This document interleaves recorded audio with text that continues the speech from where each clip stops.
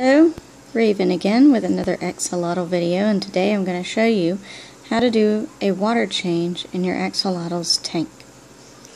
The thing that makes this a little complicated, at least for me, is that the water temperature right now is at a nice 63 degrees and my tap water is hotter than that, so we don't want to make a big temperature spike in the axolotl tank. In order to avoid any stress from water currents or temperature spikes in the axolotl tank, I'm going to take my axolotl out. So I need a tub for this. You're also going to want a way to remove and add water. I'm using a python hose. You can use gallon jugs or whatever you want to use, but the python hose helps me vacuum up things. So here we go. The first thing you're going to want to do is prepare your tub, and like I said, my tap water is warmer than the axolotl's water, so I have a gallon jug here that is of refrigerated tap water.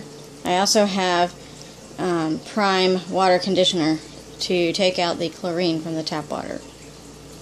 And just like in the previous video, you just fill it up to like how high your hand is, put some prime water conditioner in it, make sure it's cold, and then get ready to catch your axolotl. Some people use a net. I like to use my hand because I know he won't get his fingers caught in it or his gills. Just gently cup him and coax him out of the water and quickly put him in the tub so that he doesn't dry out or anything. They should never be out of the water too long. And then you can put him in a dark corner somewhere while you do the water change.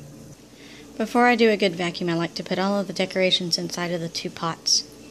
Ta-da! Now it is time to plug in and put together the python hose. With the hose working, I'm going to suck up things, and if you want a tutorial on how to put together a python hose, I can do that later too. I've already stirred up the sand, so what you want to do is just use the python hose to try and suck up as much stuff that's on top of the sand without sucking up the sand itself as much as possible. This is about a 50 to 60% water change, but this step is the most important step.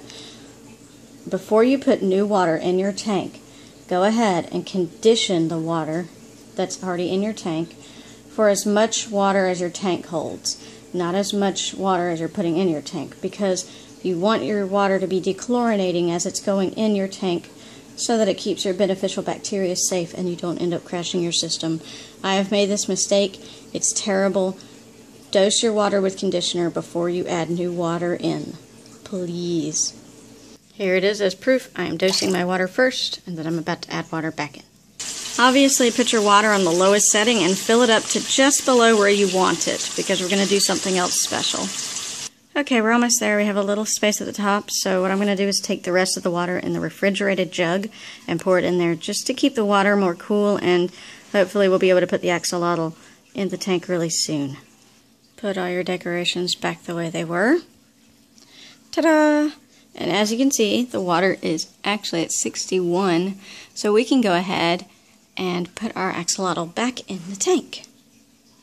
And there we go, back in the tank. Turn on your filters. Make sure every once in a while you squeeze out these sponges, but only one at a time so you don't kill your bacteria.